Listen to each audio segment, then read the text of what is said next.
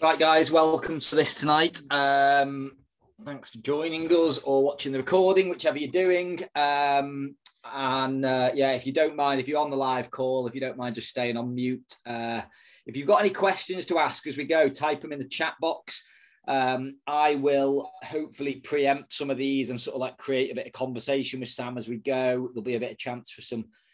We'll answer some of the questions at the end. So yeah, what we wanted to bring to you tonight really was, we've used the lab for, I mean, it's probably, 2 and a bit years ago we started using it, wasn't it, Sam? Sam and Jules, for those of you that aren't part of TTT or haven't met them yet, have been athletes of ours long term. They are also, as you can see on Sam's slide, Sam is senior lecturer in sports and exercise nutrition, and Sam and Jules are both doctors, and they have all these fancy little letters after their name, and they both work together at LMJU. They also form the pair that is Total Endurance Nutrition that we've been working with pretty closely. And actually, what we're going to talk about tonight, this like joins the bridge perfectly between Total Tri and Total Endurance Nutrition, because as Sam will explain, what we see in the lab is not just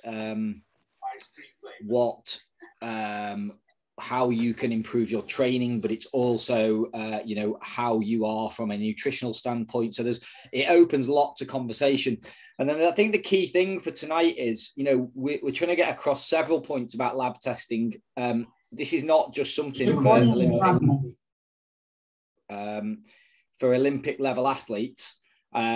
This is something that absolutely everyone, from people that are racing at lower level that need to make improvements or want to make improvements or want to understand how to make improvements, right up to those guys who are racing at the real sharp end.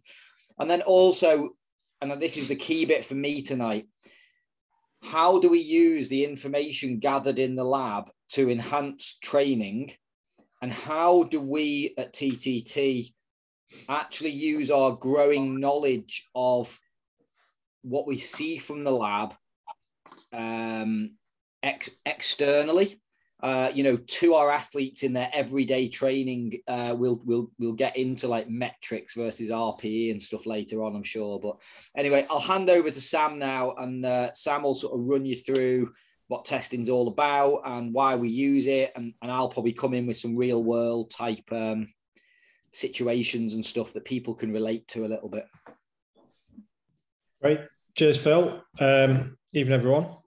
So we're just going to have 30 minutes or so, maybe 40 minutes, we'll see how we get on, of chat about physiological testing. So just starting out with what it's about, who's it for, what it actually involves, and then some of the metrics that we can get from it, and some of the information that we can gather, which you can then use as athletes, your coaches can use to identify areas of weakness, and then we can look to work on those. And now is like the perfect time really to start to do this. Everyone's had a little bit of a break, or is having a little bit of a break, and then you get back into training, and those first, after about a month training or so, is the perfect time to get like a winter reading, let's say, for some of these things. So what I'd say to start with, so let's, like definition of what it is really. Ultimately, what we're trying to do here is look at key aspects of your physiology, with the idea being to then inform both your training and nutrition, and probably the combination of the two. And ultimately, we want to use that to improve performance. So fairly straightforward, and as expected, I would think, for most of you. But Phil's kind of touched on this as well, and who's it for. And what I would, emphasize again is this isn't just for elite athletes. So we think about maybe physiological testing. We see it on athletes doing it on YouTube, the likes of Lucy Charles, people like that. We know all about the Norwegians, or we're starting to understand that, the Norwegians, put a lot of emphasis on this testing, constant testing, in terms of understanding their athletes inside out. But it doesn't mean it's just for those guys. Ultimately, I think testing really, and physiological testing is for anyone. If you want to understand what is limiting your performance, then you need to understand, what aspects of fitness you need to be focusing on.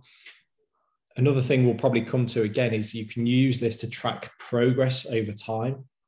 And this isn't the only type of way we can do that, of course, but it is a good way, depending on what what an initial test might identify as areas of weakness. And I think a big one for all of us is that we want to get the most out of the time that we do put into training. And so, again, this is just one of those things where we can really start to identify, where those areas of weakness are and plan appropriately with the training, with your coaches, or with the nutrition, depending on what the target is. Okay, so I won't go into like heaps of detail and loads of physiology, but I will have just one slide in terms of some of the basics and understanding what are the main energy systems that we're using in the body when we actually, exercise. And at the most basic level, you can split this into two parts. You've got an anaerobic component. Obviously, that means no oxygen is required. It's typically called the glycolytic system. And the other one is the aerobic energy system, which is obviously important. But both of these systems are key when we think about physiological testing and in the context of what we're going to talk about. So that's kind of why I'm just introducing it at this point. And so the glycolytic system, we can define that really as determining how much lactate you can actually produce, because there's no oxygen present, and as a result we produce lactate. So this tells us how much lactate we're actually able to produce as an athlete, which isn't always a bad thing. And I'll flick through that. And then the aerobic system is determining how much lactate you can actually burn. So if we're producing it, how can we clear it? How fast can we clear it or deal with it? And so the glycolytic system, really, we've got, carbohydrate is the key energy source there. And in particular, muscle glycogen, that's where most of our carbohydrate is stored in the body. We've also got some in the liver, and then that, enters the bloodstream and can be used as well. But ultimately, this system is about producing energy anaerobically. And as a byproduct of that, we produce lactate. The aerobic energy system, which is obviously important for us as endurance athletes, we can use both of those sources of carbohydrate again. But in this case, we produce something called pyruvate. Doesn't matter too much. And ultimately, we generate some lactate, but we're able to clear that lactate. And of course, an important point here, and we'll kind of come back to this a little bit more as well, is that we, really are able to tap into our fat stores, and some people are better able to do that than others. And again, that's linked to performance, as we'll touch on. But that's the aerobic system. We can use both of those energy sources. So I suppose one of the questions that we often get is, can't you just do an FTP test? And I don't know, I'm sure you can to a certain extent. But what I would say, there's some additional information that we can get from physiological testing. So if we think about what an FTP test actually is and what it provides you, well, you smash yourself for 20 minutes and then look at the power, your average power, and you take 95% of that to estimate what your FTP might be. And that's the most popular way, I suppose. And there's obviously derivations of that as well. And of course, that does give you some information about the power, the heart rate you can sustain for maybe 20 minutes. And then use your coaches will use that to prescribe training zones through training peaks. And what it gives you really is an idea of what your lactate threshold is. So your anaerobic threshold, as it's also called. And not just at what power that is, but also at what heart rate that is. So there's some useful information there, of course, in terms of prescribing training based on this information. But one thing I would say is that not everyone, and FTP and lactate threshold is only really one component of the information that we can gather here. And if you take, for example, two athletes who are very similar, one might have an FTP, call this at 300 watts, for example, and we can work out the contribution of that FTP, or that power that you can generate for 20 minutes, what proportion comes from anaerobic energy and what comes from aerobic energy. And that might be very different between the two athletes that we've got as an example here. So you can see here that both athletes have, the same FTP, but they generate that power through different energy sources or different proportion of these energy sources. And that has implications for how you might set training zones, of course, how that translates into a race, particularly when we start to think about 70.3 or Ironman racing, where we need to be really tapping into that aerobic component. So it's just an example to illustrate that, yes, FTP is good, but we want some more, we need some more information if possible. So what else do we get with physiological testing? And we've said, we think about the key determinants of triathlon performance. And first of all, yes, we get, lactate threshold, anaerobic threshold, and that's brilliant. We also get a number of other things. So, and these all, inform your triathlon performance essentially, and can be tweaked and worked on. So an obvious one is VO2 max. So ultimately how fit you are. We can get that from this information.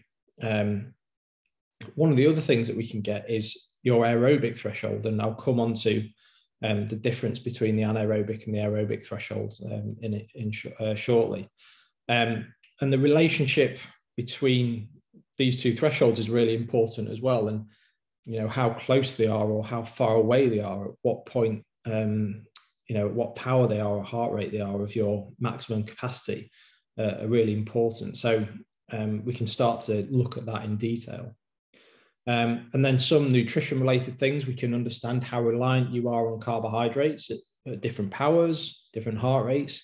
And the same is also true for, your ability to burn fat or fat burning capacity.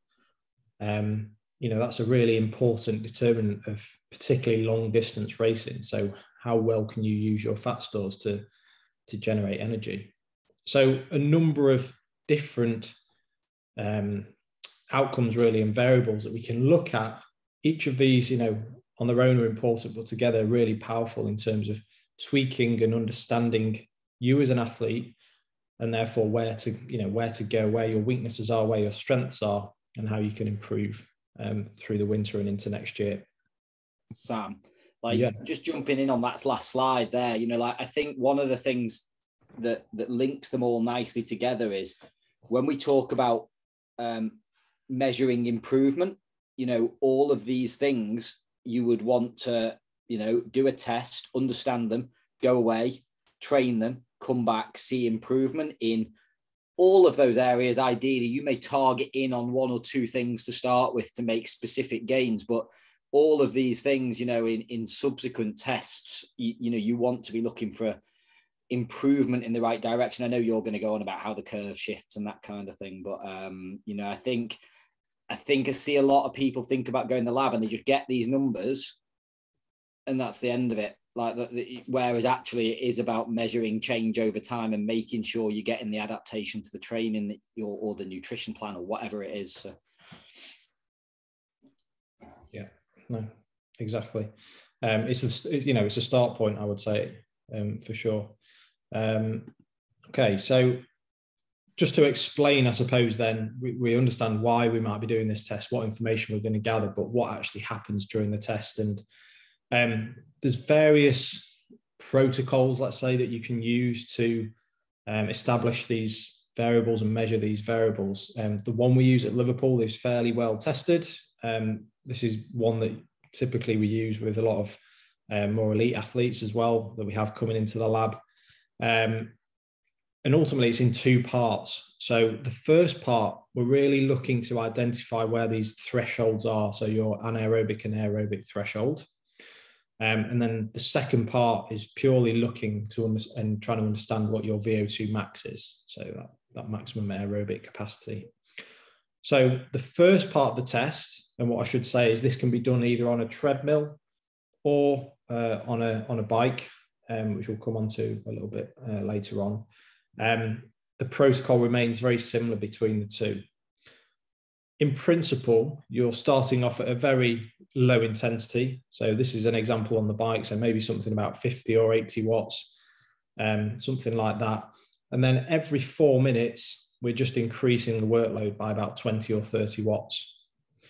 And during each of those 4 minutes, we get you to breathe into this machine, or this tubing here that leads to this machine. And this measures your oxygen uptake, CO2 production.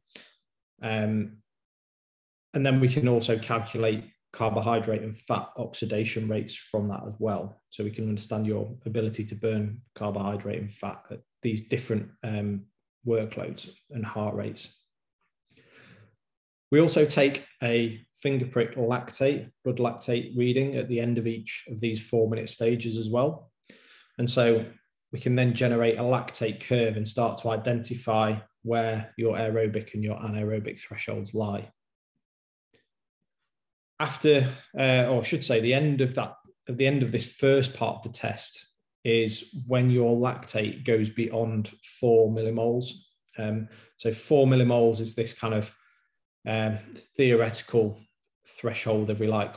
Beyond 4 millimoles, your lactate starts to exponentially increase. So when your power is, or when you're cycling at power which creates lactate beyond 4 millimoles, then that's when it just starts to go up, and ultimately you can't, maintain that power for too much longer.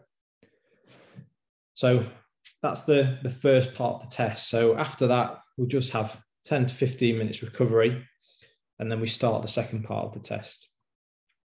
And this time, our aim is to ultimately understand and measure your VO2 max in this case. And that's really the sole purpose of this part of the test. So it's a lot shorter, this part of the test. It starts off again, fairly low intensity. Again, on the bike here, 50 to 80 watts. We go up again in the same increments, 20 to 30, but this time, rather than every 1 minute, rather than every 4 minutes, we're going up in 1 minute increments this time. So the idea here is we just get you to VO2 max fairly quickly, maybe within sort of 10 to 11 minutes, something like that. So it's not too painful, apart from the last few minutes where the work's getting pretty hard. And that's really it. So altogether, that takes about an hour and 15, something like that, to run through that when you're in the lab. And you can see this is just an example of Chris doing this test on the treadmill in the labs at Liverpool, as well as Phil on the bike in the previous slide. So there's a lot of information we can gather there from these two parts to this test. So let's think about the key metrics that we're actually getting from this test. So VO2 max is the obvious one. This is the one, certainly when I was at university, this was the one that everyone wanted, a big VO2 max, and this was the one you were bragging about. And ultimately, it gives you some information about the size of your engine, to put it in layman's terms, really. And what we really mean by that is your maximum aerobic oxygen uptake capacity. So what that really means is your VO2 max determines how much power, ATP is that, what we're trying to generate into energy terms, how much power can you produce with aerobic metabolism, essentially. And important thing here, and the principle here, is that your oxygen consumption and uptake is directly proportional to the aerobic energy production. So those with a poorer oxygen consumption have a low aerobic energy production, and vice versa. And I always think it's interesting to look at some of the other sports just very briefly, because triathletes have fairly good VO2 maxes in general, certainly at the elite level, but certainly not compared to some of the other sports. For example, I always like to look at cross-country skiing here for both men and for women. The VO2 max is absolutely ridiculous, really. You get into the 80s and the 90s. I would say most people that come, like most high-level triathletes, runners, cyclists that we've had in the lab, maybe somewhere between 65 and 70. So yeah, some of the VO2 maxes in the cross-country skiers are absolutely bonkers, but something to aim for when you come in anyway, let's say. Okay, so the other, and I suppose the more interesting ones, let's say, the ones that we're not bragging about necessarily, unless you're very keen, are the lactate thresholds. And this is the type of curve that we generate from both parts of the test. So on the bottom of this graph, we've got workload, power, and then on the right, left-hand side, should I say, we've got the lactate concentrations in the blood. And you can see that these are the points at which they were taken, these incremental powers. And we starts off fairly low, maybe about 1 millimole. We get some increases, and then we start to get a small increase, and then it starts to rise. We go beyond 4 after about 320 watts in this individual. And then we also take a lactate reading right at the very end of the VO2 max part of the test, just to complete this curve. But this is, like a typical curve that we might generate in the lab. And from this, we can identify two things. So as I've spoken about already, there are actually two lactate thresholds that we can identify. The first one is, the one that most people will talk about, the one that corresponds to maybe FTP, your LT2, lactate threshold 2, your anaerobic threshold. And as I said, this is the point at which this lactate accumulates exponentially, or after this point. So, you can see, you can get the power, or you can get the heart rate at which this lactate threshold corresponds to. So that's useful information. The other one we can gather and measure is your LT1, or your aerobic threshold. And from a definition perspective, this is essentially an increase of 1 millimole in your lactate concentrations above typically baseline, or your lowest lactate value, depending on what the curve looks like. But really, this is important because it's indicative of your aerobic base. So, for example, those who train, with massive volume, maybe, some of the elites, 25, 30 hours a week, their aerobic base is going to be very good, and their LT1 is going to be, the power they're able to push at their LT1 will be fairly high. The LT1 is really important when we think about the power, the heart rate that we might want to train in order to improve our performance, particularly at Ironman, but also at 70.3 distance, and even beyond Ironman, I suppose, for some people as well. So LT1 is really important in terms of that aerobic ability that you're going to need to perform well as an endurance athlete. Sam, just keep swinging this into a bit of perspective on how people that we coach, and when we're talking about doing aerobic endurance work, easy runs, steady runs, zone 2, this LT1 really is defines the upper limit really for your endurance work, and it's we train anything below LT1 is classed as your aerobic base work, if you like. Some of it might be well below LT1, you might push right up to LT1, you even train on LT1 to develop it, you can manipulate the zone. But I think if you look at the two arrows pointing down at the bottom of the graph, and you consider the first arrow to be the top of zone 1, if we're talking about a 3-zone training model, that is the top of zone 1. The distance between the two arrows is zone 2, and everything after the right-hand arrow is zone 3. And we generally, use a principle of a lot of training is done in zone 1 and from the start of zone 3, or maybe just below it, upwards. Polarized training approach. Of course, there are, we won't go into the details of why you do train in that zone 2 area sometimes, race specificity, etc.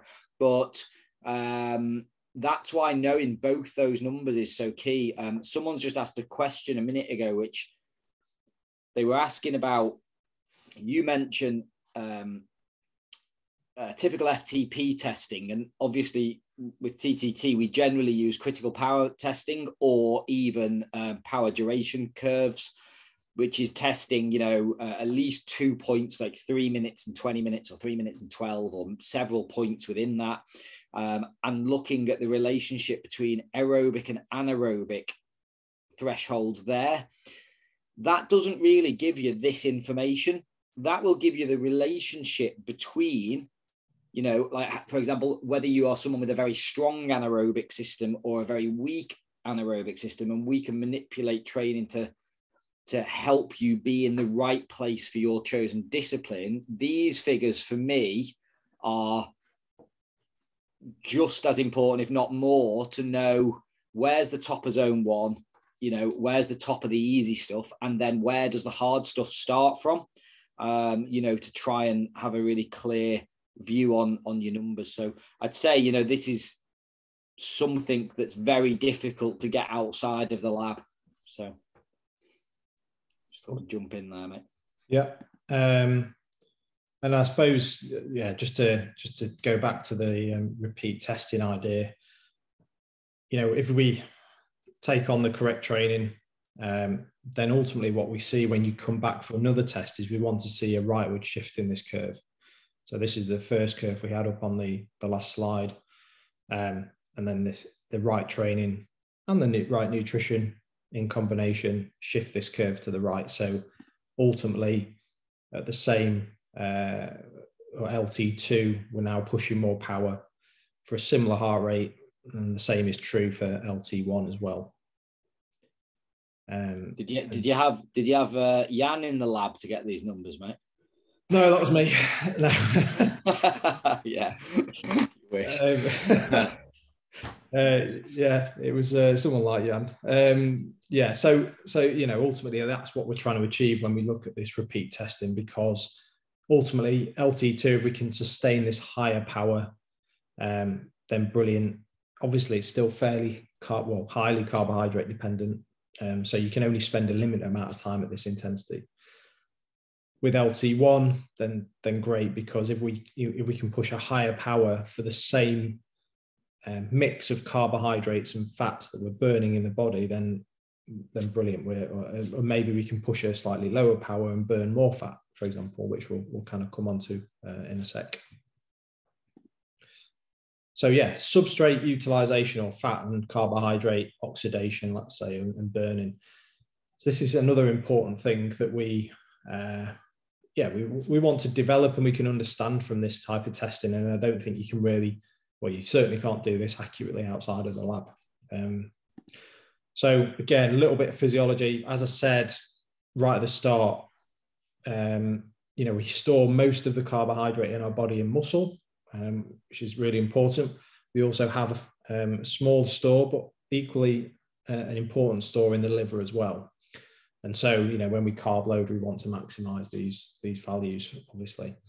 But the key point is they're fairly limited, especially when you compare that to how much fat, irrespective of who we are, we have in the body. Somewhere, if you take the average person, somewhere between maybe 5 and 15 kilos of fat, that's equivalent to about 80,000 to 140,000 calories worth of energy. So you can see that this is a massive store of energy.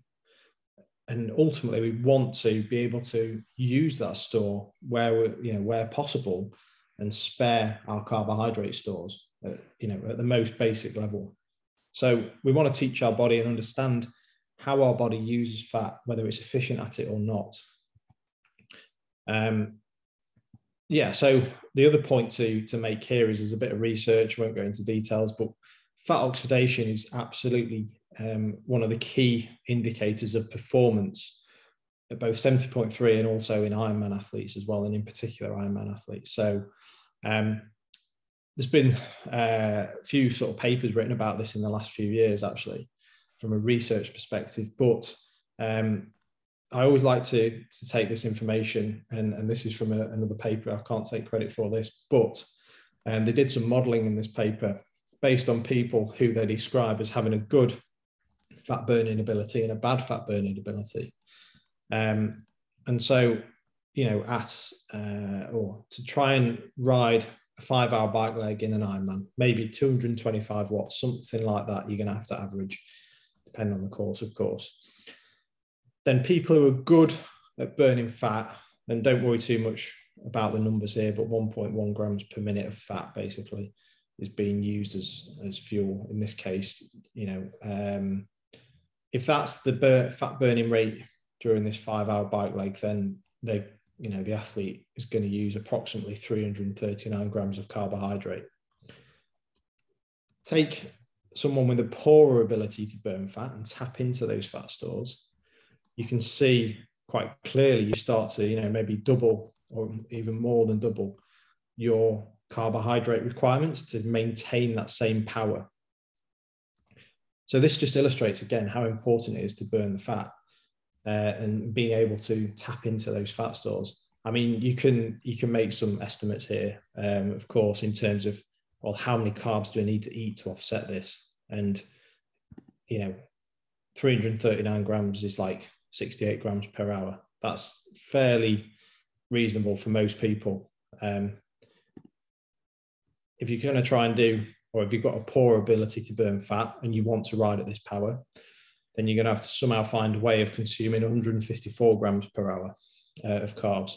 And yeah, okay, these numbers are a bit playful in some ways, but it just illustrates the point that being able to burn fat that you've got stored in your body is absolutely critical when it comes to performance at endurance, endurance sport. So what we can do is understand your ability to actually tap into those fat stores, how carbohydrate reliant you are during or different powers, different heart rates during this test as well. So one of the things a key measure, I suppose, is this ability to burn fat, and we term it maximum fat oxidation, and also identify where your maximum fat oxidation rates actually are. So again, this is the curve that we kind of generate from this information. And for this person, their fat oxidation is maximal at about 230 watts, something like that. Sometimes the curve looks a little bit more like this, depending on the person. Sometimes, this might be the highest point, and therefore the ability to burn fat would be fairly low. So we can start to understand how well you tap into those fat stores in this way. And I guess to put that into a bit of context as well is, as Phil said right at the start, we've been doing this for probably 2.5 years or so now. Take out COVID, we probably, did a year's worth of data collection, and we've got a good idea of how well TTT athletes, in that period could burn fat. And in this case, on the left-hand side of this graph, I've got maximal fat oxidation rates for both people who came in and did a cycling test, and then also people who did a running test. And this was the spread of information. And I've put this dotted line, if you like, on again, just as it's a bit arbitrary, 0.8, but based on a lot of research, if you've got a maximum fat burning ability over 0.8 grams per minute, then that's considered pretty good. Below that, then there's work to do essentially. So you can see we've got quite a spread here, all the way from about 0.2 all the way up to nearly 1 in cycling. So I think, that's interesting to a certain extent, but to take that to another level, that information, I always like to think about that in terms of the power that you might ride at during an Ironman, for example. And if you're a fairly good athlete, then you should be able to ride the Ironman bike leg at LT1 essentially. And so we can look at actually at LT1, rather than just understanding what your maximum fat oxidation rate is, what is your fat oxidation rate at LT1? And that's what I've got on this graph here. So this is a bit more like, how much fat am I going to burn when I'm trying to perform an Ironman bike leg for however many hours at this power, at this intensity. And when you do that, this is the same people. It shifts it a lot, quite a way down. So you can really start to see here, there's some, key improvements that we can make from both a training and a nutrition perspective to improve that ability to burn fat through specific training sessions combined with specific nutrition around those sessions as well. And also we can start to use this tentatively as well, I would say, to inform your requirement for carbohydrate during this type of, endurance events as well, and what you might be able to tolerate, or what you might require in terms of fueling your performance.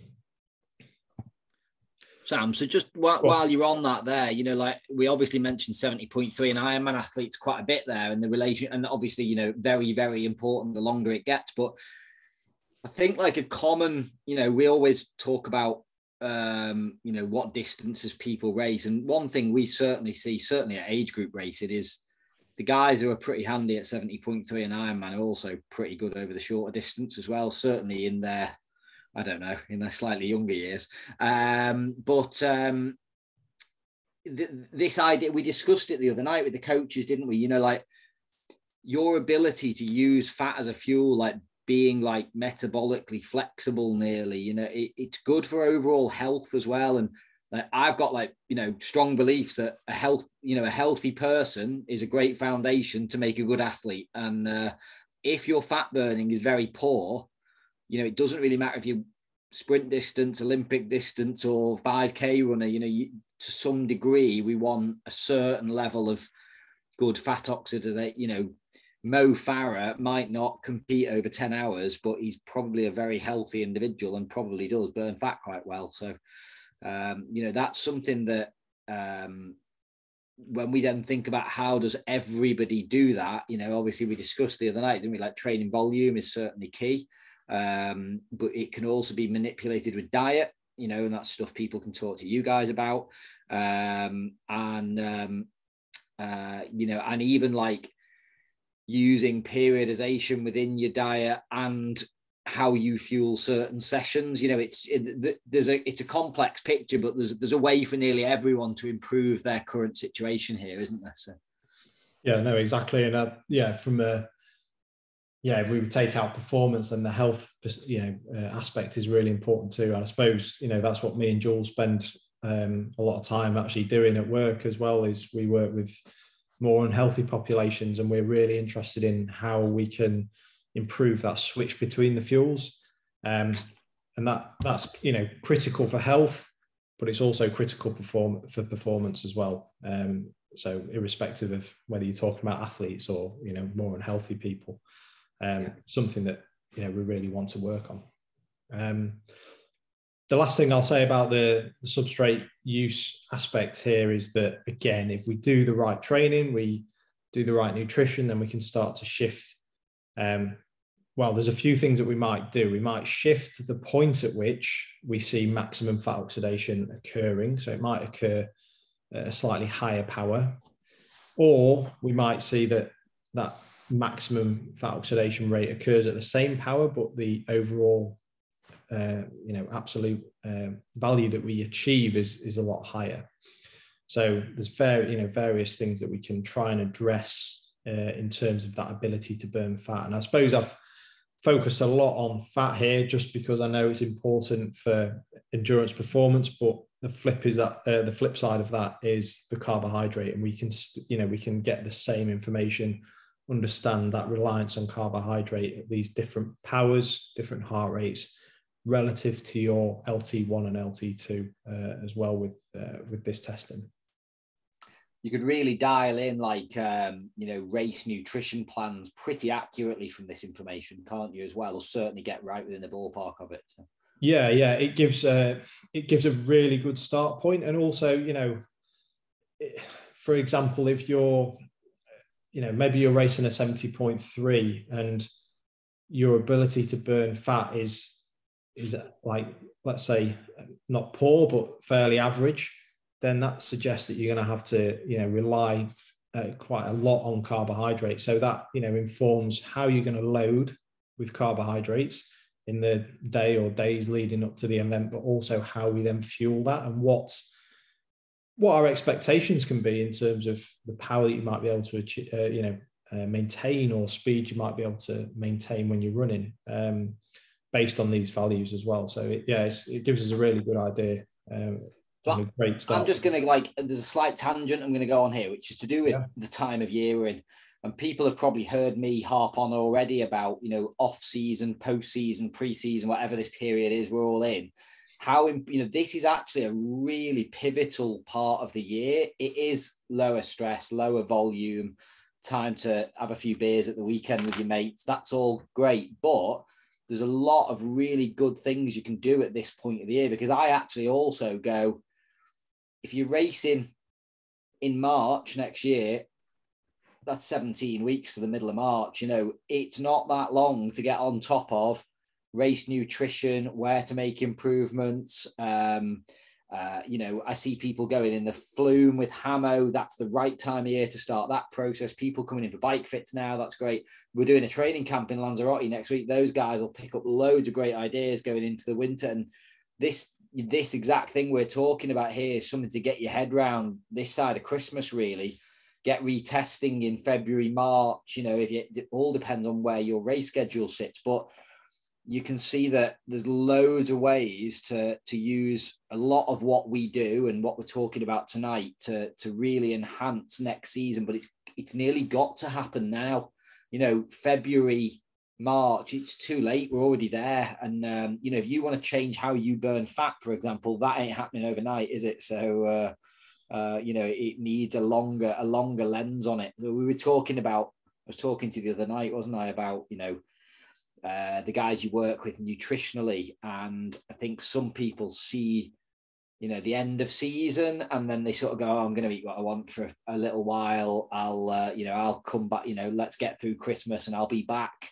And actually maybe, if you're trying to improve areas like this, that's maybe a little bit late. It might be about shifting the time of year you focus on certain things. Even I would certainly pay much more attention to this fat burning over the winter period. Once you're into race season and you're in race specificity, you already want to know what your nutrition plan is to be practicing it for gut tolerance, and just be thinking ahead, I suppose, is what I'm getting at here. Yeah, I totally agree, Phil. When we were chatting the other night about my plan and we're blocking it out, and you go, well, actually, yeah, it's going to come around pretty quick, isn't it? And this is exactly, the same thing. You've got to get started now with these things, I think. Absolutely. I think, yeah. So I think that was actually me. So just to summarize, these are the key kind of things that we can measure with the physiological testing, really, in the lab. And I think, Phil, you're going to try and head off some questions with you just now. Yeah, I mean, there's one just come in here, which, I'll throw my view on it. You can give the actual answer, with a bit more qualifications behind you on this subject. But someone asking, would you recommend a keto diet to kickstart the fat burning process? I suppose, like, my view from a coaching point of view here is, and we're all like this, me included, us as triathletes, it's all or nothing, isn't it? If we're going to do something, it's got to be the most extreme way to start burning fat. So would I recommend diving into a keto diet? No, probably not. I'd probably recommend speaking to someone who knows what they're doing, but I'll hand you over to one of those people. Sam, what's your view of that? Yeah, keto diet. It depends, I suppose, if you've had any experience with a keto diet to start with. That's a big thing. One of the things we know that a keto diet does, especially over a long period of time, is, yes, it will improve your ability to burn fat, but it also reduces your high-end performance as well. So when you're starting to do some of the high-intensity work that is prescribed by the coaches, it becomes quite difficult to hit the high numbers on a keto diet if you truly subscribe to a keto diet. So my personal view is that you can take a bit more of a measured approach to it, and you can maybe restrict or train with lower carbohydrate availability around certain sessions. And that means that you're getting some of the adaptation in terms of fat burning ability to those appropriate sessions. But the other sessions, the harder stuff, you fuel that well, you perform well, you push your your high end work up, and maintain performance and that intensity really. So I think it's quite well. Yeah, that's my personal opinion anyway. I'm much more of a believer in periodizing carbohydrates and fats around the training, which is a little bit more complex, but you do get, the benefits of improving your ability to burn fat, but also maintaining that high end work as well, which, based on and Phil will probably back me up on this, based on the TTT way of thinking, that polarized approach. Phil talked about training, below LT1 or maybe at or above LT2. Fueling those is very different, and you can achieve that with periodized carbohydrate intake. Yeah, I mean, I've seen, I would generally say most solid thinking at the moment is that this periodized approach is the optimal way. I think as well, I've seen the way you guys work with people, and there's other people out there. There's actually a good cookbook I use all the time from Alan Murkison, the performance chef. He's a cycling chef. Very similar idea of traffic lighting the days and what to eat. And it's a little bit complex to start with, but I think you just, as with everything, you become educated and you get then an intrinsic feeling for what to eat on certain days, knowing what's coming up the next day, and it becomes simpler. So I wouldn't get too scared off of thinking about changing your diet every 24 hours around your training. It nearly becomes a natural thought process. You end up knowing recipes and all that kind of thing. So my personal, just to build on that, I think having had a little bit of an attempt at a keto diet as well, I think it's actually easier to periodize your carbs than it is to subscribe to a keto diet. That's just my personal opinion, again, based on my experiences, in terms of planning what you're going to eat, really. That's just the way I see it anyway.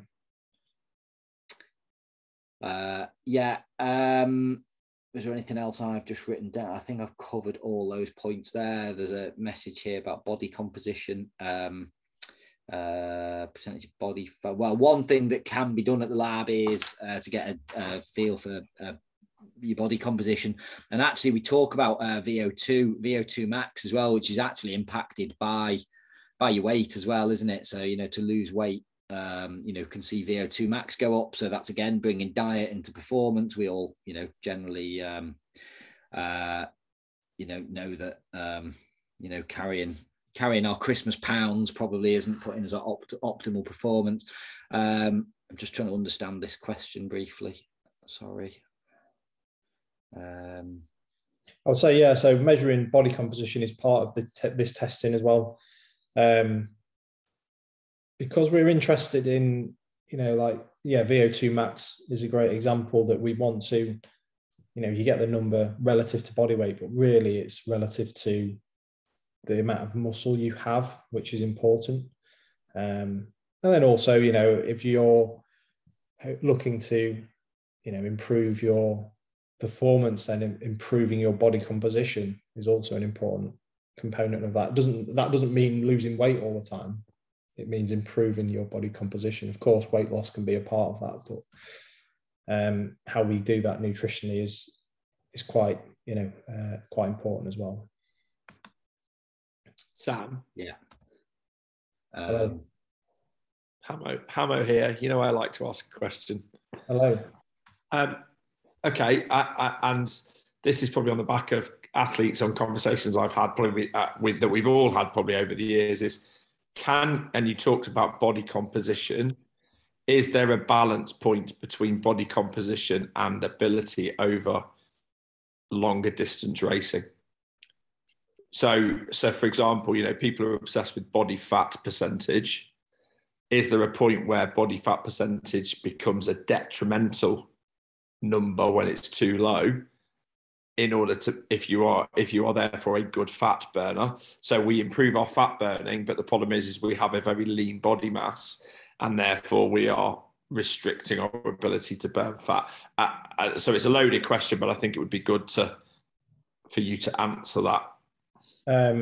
You would do well to become, you'd have to be almost anorexic before you became limited by your fat stores, or, even someone who's very lean still has a lot of fat calories in their body.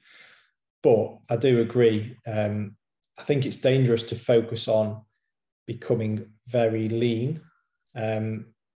Yes, it will improve performance, no doubt, because you look at, the likes of Lionel Sanders, even, Jan Frodeno, people like that, they're all very lean, of course.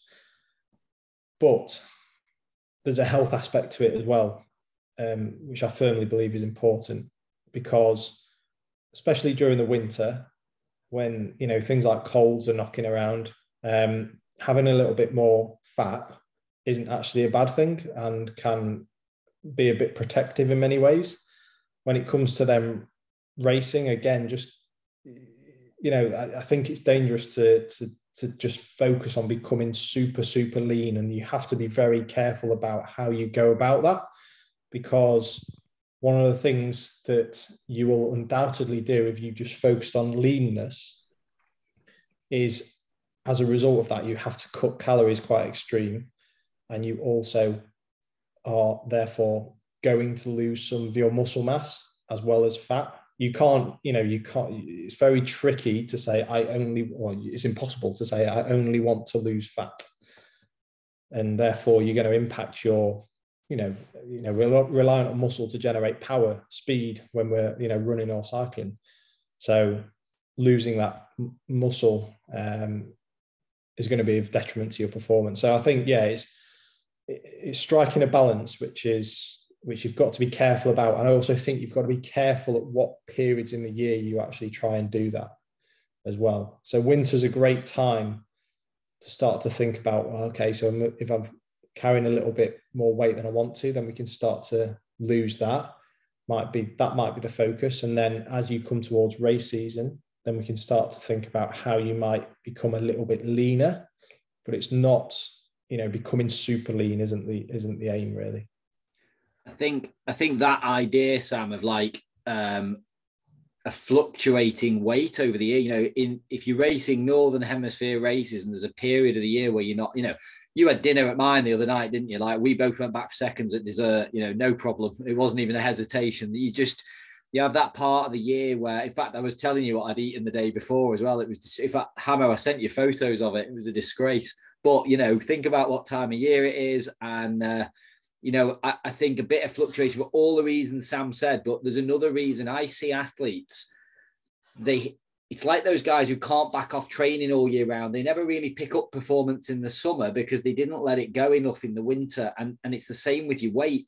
If you are not one of these natural stick insects, which I'm not, I tend to personally let myself mentally chill out about what I eat a little bit more in the winter. And as we head to race season, I can then have the mental capacity to just be a little bit stricter on myself to get myself to a healthy race weight.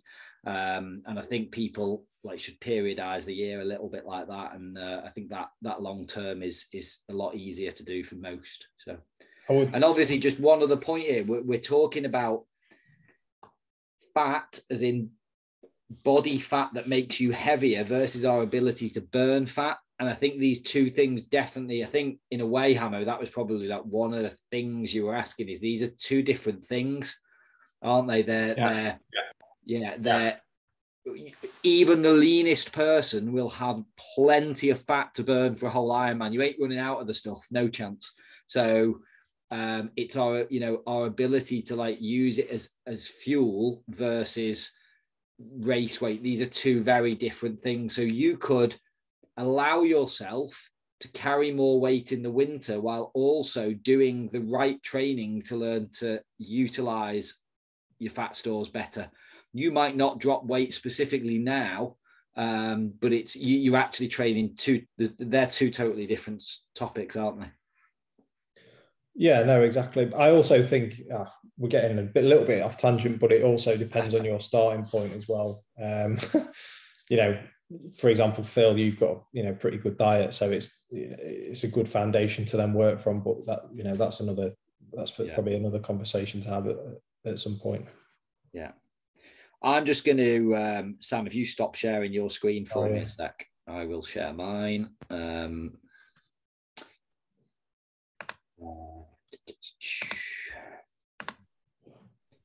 I just ask one more question? Oh, go ahead. Sam, and I suppose it's a curiosity probably more than a related to fat burning. Is we talk about LT1 always being that tipping point where we start to produce lactate, and then LT2 being 4 millimoles. Can you, and this, I don't know why I'm asking this question, but I just think it's interesting, is can you get someone that can tolerate way more lactic in their blood than somebody else, but LT2 is a scientific decided LT2? Does that make sense? So are you asking if it's genetic, essentially? Kind of. So if you were to, for example, if you take a track cyclist, they are conditioning themselves to basically buffer and flush lactate at very, very high intensities because that's what they need. So does it mean that their LT2 is still the same, but their tolerance of lactic has improved? Or is their LT2 massively higher because of their ability to tolerate lactic? Does that make sense? I think so, yeah. So I'd say the latter. Their LT2 will be pretty high, I would think. But yeah, it's just that ability to tolerate it. It just depends how long you need to tolerate it for as well, of course. LT2 can be, I mean, I know we use 4 millimoles, but it can vary slightly from there, actually, can't it? And long distance endurance athletes can actually have lower as well as slightly high. I've seen people that, some of the Norwegian guys reckon it's 3.5 for them or whatever. But I think really the other way to think of LT2, it's the point at which lactate accumulates exponentially. And if you think of it from that, and that normally happens as you pass 4 millimoles, doesn't it? And that therefore, if a track cyclist has conditioned themselves there or genetically their LT2 occurs at 6 millimoles, well, it's still after their LT2, it accumulates exponentially. That was the question: is the testing once you find 4 millimoles of lactic in the blood, that's their LT2, or is there other factors that determine what that person's LT2 is? That was the question. And then my follow-on question to that was, what's the view therefore of lactate buffering, whether it's X endurance, bicarb, etc.? Well, yeah, you can start to do that depending on the types of sessions and what you want to achieve from those sessions. I don't know specifically about the X endurance lactate buffer too much. I'm not sure you take it on a daily basis. It's without any supplement. Really, you want to periodize when you use it, and you want a reason to use it around certain sessions, and that will be dictated on how maybe need to load with sodium bicarb, for example. So it becomes, I think that's a massive conversation to have, depending on what you want to achieve, really. I think one thing it does make me get is actually being well hydrated for your harder sessions is actually quite key, isn't it? Because blood lactate is the millimoles of lactate per litre of blood. And if you're dehydrated, you will actually have less blood volume in your body. Therefore, lactate concentration hits threshold earlier. So, little tip for you all. If you go in the lab, drink loads the day before. You want to be well hydrated going in. So, look, I'm just going to spin into these. This is just 2 very quick slides to round it up, basically. If I can make my computer work, apologies. Yeah, just very quickly, how does this all relate to like our core values at TTT? So getting people into the lab or going through that kind of a process enhances the education of athletes. And, you know, one of our core values is the education of athletes on their journey. You know, the athletes in the middle, the coach is part of the circle. You know, Sam and Jules might form another part of it. Your bike fitter, the guys you go to races with, the other athletes you mix with, the community, it's all, you know, it all adds to that. And this is something that will help you understand your own body, how you're going to improve and make you understand your training. You know, you can hear like me, Hamo and Sam talking here with understanding of what's happening. And I think that's where really we want everyone to get to this point, so that you understand how. I sent an email to my athletes, some of my athletes this morning, about a session I'd done. I'd actually taken lactate this morning while doing it. And whether I act or not act on the information, you know, I can pass that information to them for their thought process in their session, how it should feel, etc. Which brings me on to point 2, which is, you know, this idea of we use power, we use pace, we use heart rate, we use RPE, rate of perceived exertion, and actually understanding where your lactate thresholds sit or how you're burning fat are other pieces of data that help in this puzzle. You know, if your fat max is quite low, that we might determine that actually the power you should do your endurance rides at is to improve fat max. It's not necessarily that could, rather than relating it to a percentage of threshold or something like that. It's all adding to the information we've got. And then, I've put, you know, this evolve or die philosophy. I think we are as a group of coaches, I hope it comes across, we are always looking at the you know, what's next for athletes. You know, how do you keep moving them on? And this could be like the next step in your evolution, is to get testing, or at least to start understanding this and bringing it into your training, so you can make on the fly decisions as to how hard you should be going. You know, and I'm not just talking about the hard sessions, but the easy stuff as well. And what you're getting out of every session. And then the last point, just, you know, this is for everyone, you know, every ability level, you know, I even wonder whether from an education standpoint, the newer to the sport you are, the more you stand to gain here. So, and then just in summary, this is at Liverpool John Moores, as Sam's touched on. There are plenty of other locations around the country you can get testing. If you're going to get tested in another location, it's worth speaking to your coach or one of us guys. Liverpool does use like gold standard of lab equipment, and that does matter, especially on things like the substrate use, you know, the reliability of the data. Testing, you know, give yourself an hour and a half window. If you want to do 2 tests, 3 to 4 months seems like a sensible thing for me. It keeps it cost effective, gives you time to adapt, you know, and anyone that wants to do that would probably like preempt, you know, a second test and a date. Test and analysis, you know, we've done a lot of work with the coaches lately on, you know, full understanding of all this, so that you can have great conversations with your coach on this subject. Any external athletes can, you know, we'll just deal with one of us here. Obviously, the guys at Sam and Jules, you know, you can touch base with them from a, you know, anything from a substrate use point of view. They're the real experts there. It's on the website if anyone wants to book in. Anyone wants to ask any questions, reach out to your coach, reach out to me, reach out to Sam and Jules. Even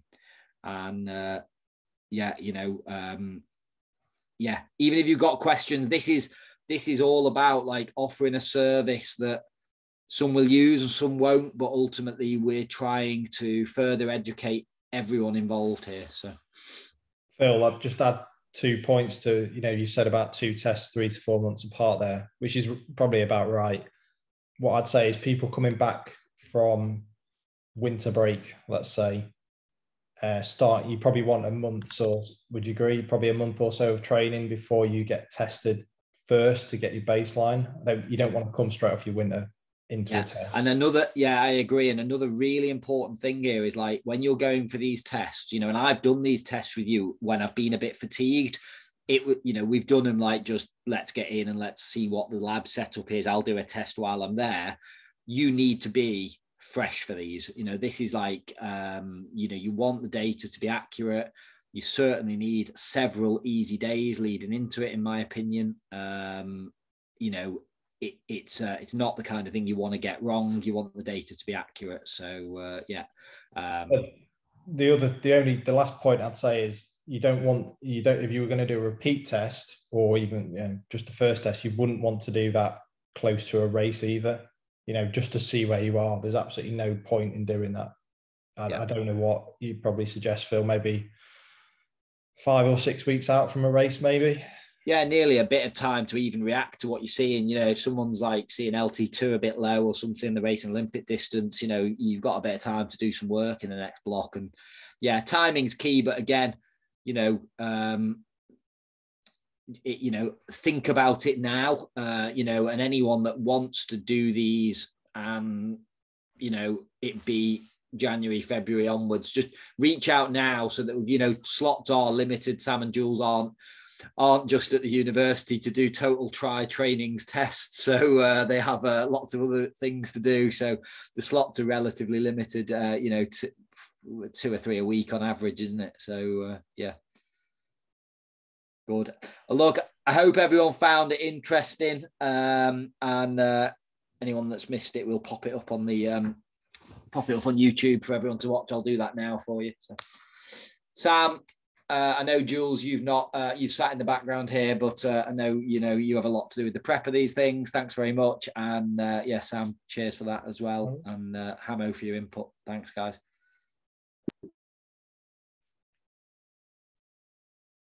Thank you.